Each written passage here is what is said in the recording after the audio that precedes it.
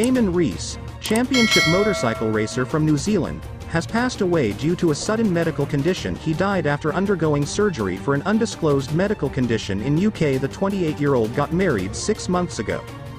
Damon Rees, a 28-year-old championship motorcycle racer from New Zealand, has passed away due to a sudden medical condition. He died after undergoing surgery for an undisclosed medical condition. Damon Rees was a talented motorcycle racer. He established himself in the racing industry. He participated in the National Superstock 1000 Championship for 2 seasons after departing New Zealand at the start of 2020. Rees achieved his first podium results in an excellent 8th place finish in his first season.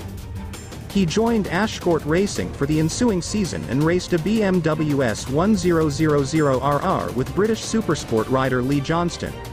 For the next season, Rees stayed with the squad but switched to a Yamaha R6 and competed in the Supersport class.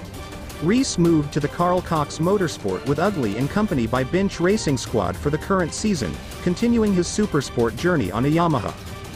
The 28-year-old got married 6 months back. His wife also condoled Rees' death and wrote an emotional post, "You are now my guardian angel and my forever sunshine. Your heart was just too big for this world, and now we all hold a piece of you."